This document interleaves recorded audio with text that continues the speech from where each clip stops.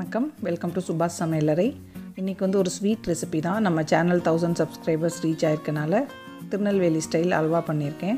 திருநெல்வேலி இருட்டு கடை அல்வா கடையிலலாம் சூடாக இந்த மாதிரி வாழை இலையில் தான் சுற்றி தருவாங்க. ஸோ வீட்லேயும் நான் செஞ்சுட்டு சூடாக அதே மாதிரி போட்டு அந்த இலை வாசனையோடு ரொம்ப சூப்பராக வந்திருந்தது. ஸோ வாங்க இப்போது எப்படி பண்ணுறதுன்னு பார்க்கலாம். இந்த கப்பால் ஒரு கப்பு கோதுமை மாவு சேர்த்துக்கிறேன். உங்களுக்கு எந்த கப் வேணுமோ அதில் எடுத்துக்கலாம். இதில் தண்ணி சேர்த்துட்டு நம்ம மாவு பிசைஞ்சிக்கலாம்.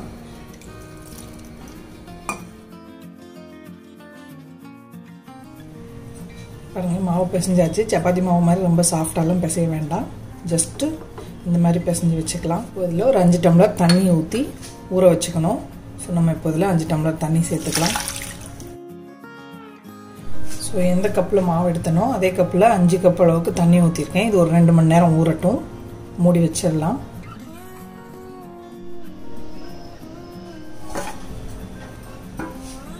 2 மணி நேரம் நல்லா ஊறிருக்கு. இதை இப்போ நம்ம பிழிஞ்சிட்டு பால் எடுத்துக்கணும். நல்லா இந்த மாதிரி பிசைஞ்சு விட்டுக்கணும்.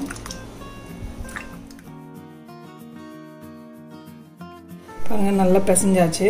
அடியில் இந்த மாதிரி இப்படி மாவு இருக்குது. இதை இப்போ வந்து நம்ம வடிகட்டி எடுத்துக்கணும். மெலிஸ் வடிகட்டி இருந்ததுன்னா அதில் வடிகட்டிக்கலாம். அப்படி இல்லை அப்படின்னா மெலிசா மஸ்லின் கிளாத்து இல்லைன்னா காட்டன் கிளாத் மெலிசா இருக்கிறதுல வடிகட்டிக்கலாம். அந்த மாதிரி வடிகட்டி வச்சுருக்கேன். இதில் வடிகட்டிக்க போகிறேன்.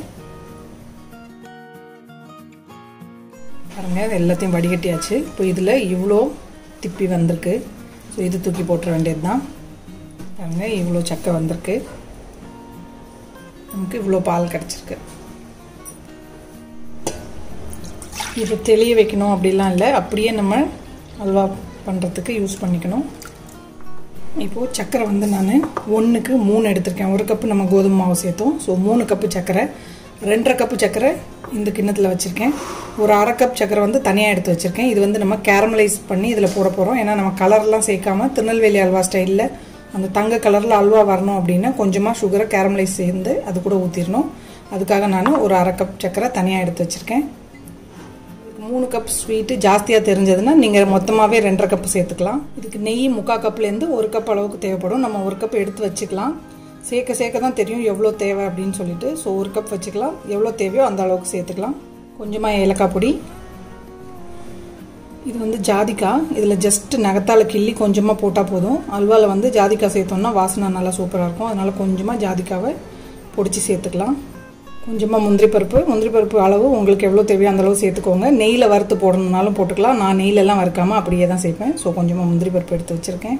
சுகர் கேரமலைஸ் பண்ணுறதுக்கு கடாயில் 1/2 கப் சக்கரை சேர்த்துருக்கேன். ஒரு 2 ஸ்பூன் அளவுக்கு தண்ணி சேர்த்துட்டு அதை மிக்ஸ் பண்ணிகிட்டே இருக்கலாம். கோல்டன் கலர் ஆனதும் நம்ம ஆஃப் பண்ணிட வேண்டியது தான்.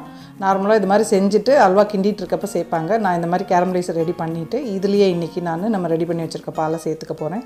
ரொம்ப பிளாக்காக விட்டுறாதீங்க. இந்த மாதிரி கோல்டன் கலர் ஆனதுமே ஆஃப் பண்ணிடணும். ஸோ நான் எடுத்து வச்சுருக்க கோதுமை பாலை அது கூட சேர்த்துட்டேன். ஊற்றின உடனே கொஞ்சம் கட்டியான மாதிரி இருக்கும். ஒன்றும் கவலைப்பட வேண்டாம். அப்படியே நம்ம கிண்டிகிட்டே இருந்தோம்னா சூடில் அந்த சுகரெல்லாம் கரைஞ்சிரும். இப்போது ஸ்டவ் ஆன் பண்ணிவிட்டு மீடியம் ஃப்ளேமில் வச்சுக்கலாம். இப்போது நம்ம எடுத்து வச்சுருக்க பாக்கி 2.5 கப் சர்க்கரையை அது கூட சேர்த்தாச்சு. மெதுவாக கிளறி விட்டுட்டே இருக்கலாம். ஃப்ளேம் வந்து மீடியம்லேயே இருக்கட்டும். கிண்டாமல் விட்டுட்டோம்னா அடியில் பிடிக்க ஆரம்பிச்சு. பாருங்கள், இப்போது திக்காக ஆரம்பிச்சிருச்சு. பாருங்க, 10 நிமிஷம் ஆச்சு. இந்த அளவுக்கு திக்காயிருக்கு. கொஞ்சமாக ஜாதிக்காய் சேர்த்துக்கலாம். கொஞ்சமாக ஏலக்காய் சேர்த்துக்கலாம். மீடியம் ஃப்ளேமில் வச்சு தான் கிண்டிகிட்டு இருக்கேன். ஒருவேளை கொஞ்சம் ஆறுன மாதிரி இருந்ததுன்னா ஃப்ளேம் கூட்டிக்கோங்க.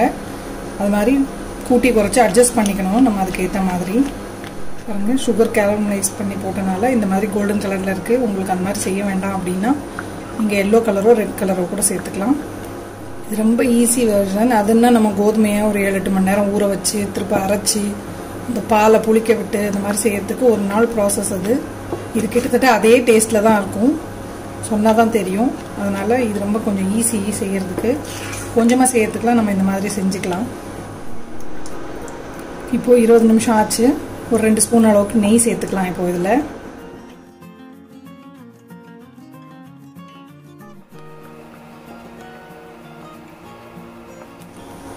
பாருங்கள், 2 ஸ்பூன் நெய் ஊற்றணும் இல்லையா, அதெல்லாம் நல்லா இழுத்துருச்சு. இப்போ இன்னொரு 2 ஸ்பூன் அளவுக்கு நெய் சேர்த்துக்கலாம். 25 நிமிஷம் ஆயிருக்கு.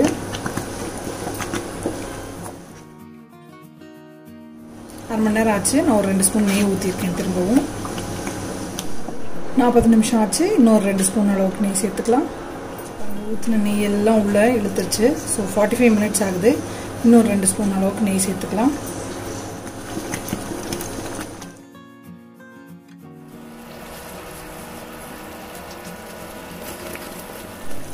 பாருங்க 50 மினிட்ஸ் ஆயிடுச்சு. நல்லா கட்டிப்பட ஆரம்பிச்சிருச்சு. ஸோ இன்னும் ஒரு 10-20 நிமிஷத்துக்குள்ளே நமக்கு ஹல்வா ரெடி ஆகிடும். இப்போ ஒரு 2 ஸ்பூன் நெய் சேர்த்துக்கலாம்.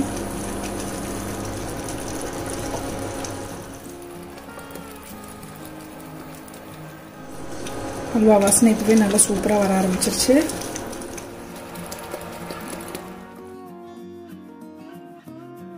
பாருங்கள் நம்ம ஊற்றின நெய்யெல்லாம் விட்டு வர ஆரம்பிக்குது இப்போ தான்.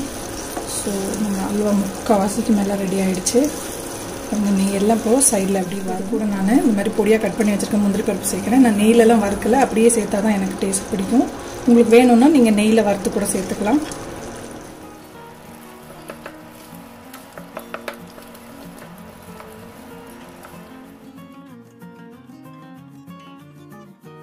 நம்ம இப்படி திருப்பினோன்னா இப்படி சுருண்டு இப்படி வரும்.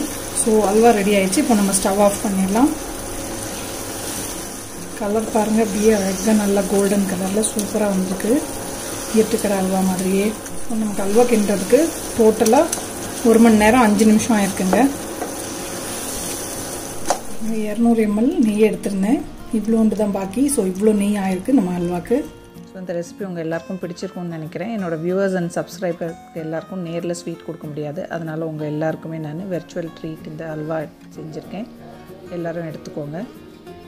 இந்த வீடியோ பிடிச்சிருந்ததுன்னா லைக் பண்ணுங்கள், ஷேர் பண்ணுங்கள், என் சேனலுக்கு சப்ஸ்கிரைப் பண்ணிக்கோங்க. இவ்வளோ நேரம் இந்த வீடியோ பார்த்தவங்க எல்லாருக்கும் என்னுடைய நன்றி. வணக்கம்.